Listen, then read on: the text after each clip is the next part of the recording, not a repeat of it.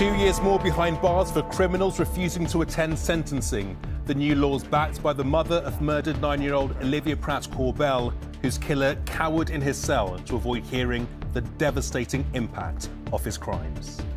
I just hope she's proud of what we've done. Because at the end of the day, it's in her name. The power of custody officers to use reasonable force will also be enshrined in law, but how easy will it be to implement the changes?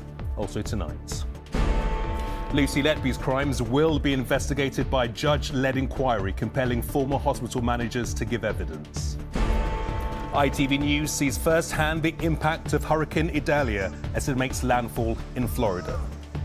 Hurricane Idalia is now making landfall here in Florida, with exceptionally strong winds driving rain. Why the right to roam freely through the countryside is proving divisive. And an array of tasty treats. How the school-packed lunch is now so much more than jam sandwiches and boiled eggs.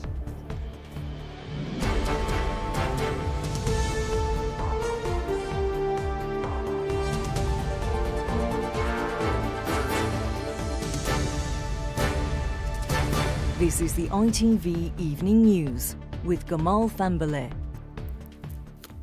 Good evening. When the Prime Minister met Cheryl Corbell today, he was able to pledge that the change in the law that she and other families have been campaigning for will now take place. Her campaign was launched after the man who murdered her 9-year-old daughter, Olivia Pratt-Korbel, refused to attend court for his sentencing. ITV News has followed Cheryl's struggle, and she described the anguish of Thomas Cashman not being present to receive his jail term or hear her impact statement. Now, under new rules, judges will be able to force offenders to attend sentencing hearings.